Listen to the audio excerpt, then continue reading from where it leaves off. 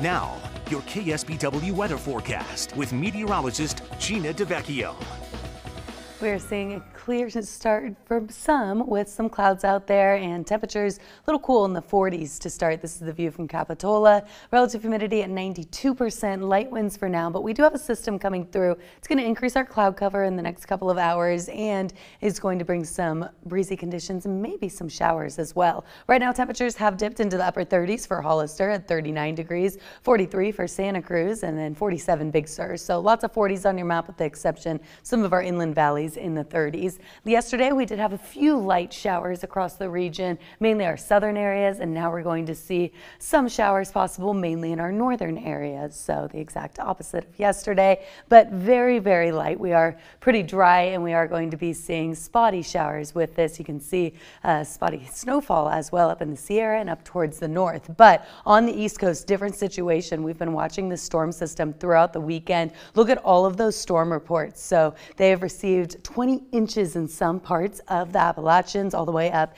into Virginia, now moving into West Virginia. Also lots of ice reports from Arkansas into Kentucky and Tennessee. At one point over the weekend, the entire state of Tennessee was getting freezing rain, and that was accumulating on the branches, leading to power outages. So lots of them dealing with power outages. Look at all those flood warnings and watches across the area.